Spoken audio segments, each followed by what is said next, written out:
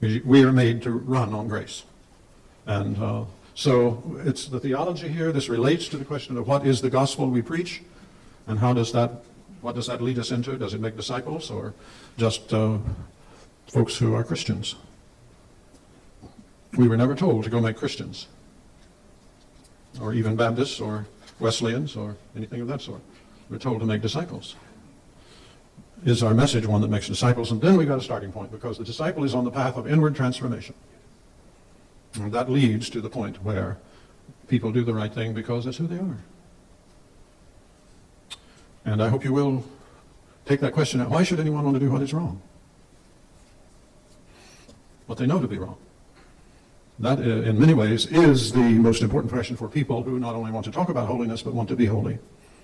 Because that path means that you have to want to not want what you now want.